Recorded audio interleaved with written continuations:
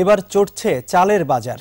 পাইকারি বাজারে বস্তা প্রতি চালের দাম 100 থেকে 200 টাকা করে বেড়েছে, আর খুচরা বাজারে সব ধরনের চাল কেজি প্রতি বেড়েছে 5 থেকে 6 টাকা। তবে দেশে চালের পর্যাপ্ত মজুদ রয়েছে বলে জানিয়েছেন খাদ্যমন্ত্রী সাধন চন্দ্র মজুমদার। অহেতুক কেউ দাম বাড়ানোর চেষ্টা করলে কঠোর ব্যবস্থা নেওয়া হবে বলে হুঁশিয়ারি দিয়েছেন তিনি। মাহমুদ হাসানের সহায়তায় মহিতুন রিয়ার রিপোর্ট। পেঁয়াজ সবজির পর এবার চালের বাজারে দাম বাড়ার ঢেউ। গত কয়েকদিন ধরে বাড়ছে সব ধরনের চালের দাম।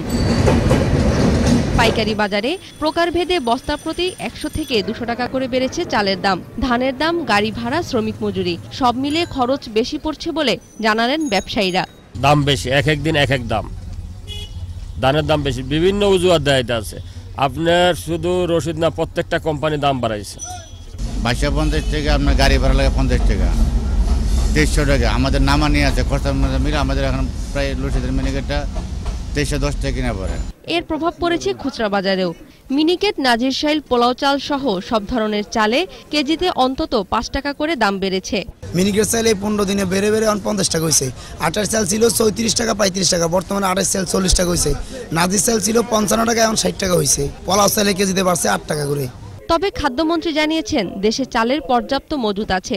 অহেতুক কেউ দাম বাড়ানোর চেষ্টা করলে কঠোর ব্যবস্থা নেওয়ার হুঁশিয়ারি দেন মন্ত্রী। বলেন, এরই মধ্যে মন্ত্রণালয়ের নিয়ন্ত্রণ কক্ষ খোলা হয়েছে।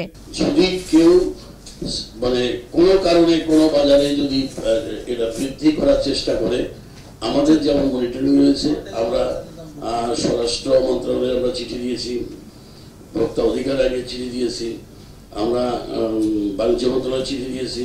আমাদের নিজস্ব টিমও কাজ হচ্ছে। যদি অনাহত কেউ চাউলের দাম বাড়াতে যায়, তাহলে কোনো ক্রমে এটা আমরা সহ্য করব না এবং আমরা এটাকে প্রশ্রয় দেব না। আমাদের পর্যাপ্ত চাউল আছে।